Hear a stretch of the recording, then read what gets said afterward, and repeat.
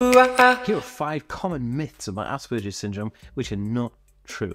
Hey guys, welcome back to the Asperger world. My name is Dan. I have a diagnosis of Asperger's syndrome and ADHD, and I make weekly videos all about this type of content. So if you're new around here and you want to learn more and come on this journey, then make sure you hit the subscribe button by clicking the notification bell down below. Also, if you're watching on any other platform, make sure to give this page a follow.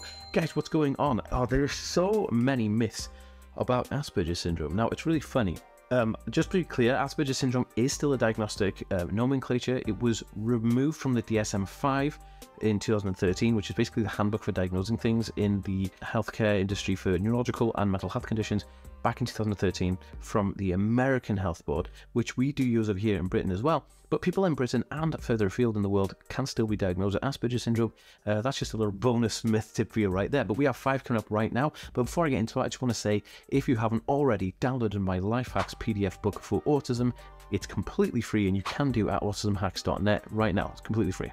Okay, so the first one I'm going to talk about here is Asperger's is just a label for shy and awkward behavior. No. This is a huge misconception. A lot of people think that Asperger's syndrome is something that people can just throw about and be like, oh, I have Asperger's, so that means that I'm a bit shy or a bit anxious. And that's not actually true. Asperger's is a neurological condition. It is Autism Spectrum Disorder. That's what it's named right now. And Asperger's is something that's clinically diagnosed. It's diagnosed by a clinician in a practice, and it's a full-on proper diagnosis. It's not just an excuse for someone who's a little bit awkward or a little bit shy and a little bit kind of like quirky. Those people may have Asperger's syndrome, but it's not something that you just say. Not like, you know, you just have to cuff, oh, I'm a bit shy. But you don't need a diagnosis to be shy, you just say you are. Asperger's is not like that. It's completely different. It is a diagnosis, and it can be quite serious at times too. Okay, so number 2 is really interesting. This is one that really gets on my goat. This is that people with Asperger's syndrome lack empathy. Now, empathy is putting yourself in somebody else's shoes, right? Now, look, the reason I say this is because people with Asperger's syndrome will view their point, and the person may get offended by that, and the person with Asperger's syndrome may not understand why that person's offended because they're just saying the truth. Now, a lot of people would say, if you can see from their point of view, that's hurtful. Now, one of the most interesting things about this is that the person who has Asperger's syndrome doesn't lack empathy, they just lack the ability to literally see it from the other person's point of view without somebody saying, hey, this is how that person feels. If you turn around and said to a person with Asperger's syndrome, hey, that made me feel like XYZ, then the person with Asperger's would go, huh, I feel that deeply, because they feel things deeper. They feel them on a more intuitive level than kind of like just face value. And that is just so interesting because it's empathy on a really deep level. When it's explained, it's a communication issue. So if you don't tell someone something, how are they supposed to know? You know what I mean? Like, these unspoken social rules are one of the biggest difficulties that people on the autism spectrum face with every single day. Okay, so number 3 is that everybody with Asperger's syndrome has savant-like abilities. Now, this means super genius, like, you know, could build rockets and stuff like that.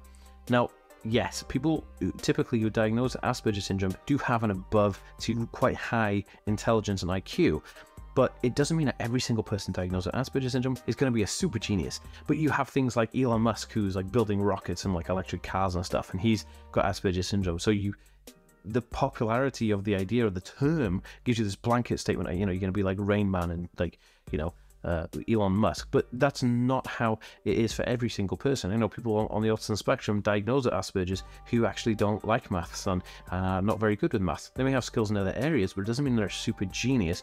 This is a huge misconception, and it's something that people have to understand. Okay, so number 4 is that Asperger's syndrome is a childhood disorder that disappears with age. Oh my goodness, like, if I had $1 for every time people said, like, it's a childhood thing, they grow out of it. Or I've heard people say, like, oh, I had Asperger's when I was a kid, but I grew out of it. It's not like that. It's a neurological condition. It's how the neurological paths in your brain mended when you were being born or being fused together. It does not disappear as you get older. It is not just a childhood disorder. Yes, you can get diagnosed with it as a child, but there's also adults being diagnosed with it. I was diagnosed with Asperger's as an adult. It doesn't go away. Actually, the older you get, it actually gets a lot more difficult. So this is a huge misconception. People think it's just something that kids can have. And the same with ADHD. People think that ADHD is just for kids. It's like, whoa, guys, what is going on here? So that is a huge myth, and let's just get rid of it. Okay, so number 5, really interesting. And this comes from the lack of knowledge around something moving forward. Now, this myth is that Asperger syndrome can only be diagnosed in males. This is untrue. This comes from the fact that the study, which was performed by Hans Asperger in 1942, was only studied on males because the Asperger's in males was presenting itself in a certain way, whereas it presented itself differently in females. They didn't have the technology to look at neurological interaction in the brain, so the papers from 1942 were taken as gospel right up until the 80s, until Lorna Wing said, no, you know, there's girls who have Asperger's and men who have Asperger's. And so it was a whole thing. But I can see how this myth came about, but I mean, like, it's 2023, dudes. Like, let's move on from this, right? Like, it's not just males. Females get diagnosed all the time with it. Guys, if you want to leave me a comment down below, please do. I read every single one. And share this video if you think it was interesting. All right, see you in the next one. Peace.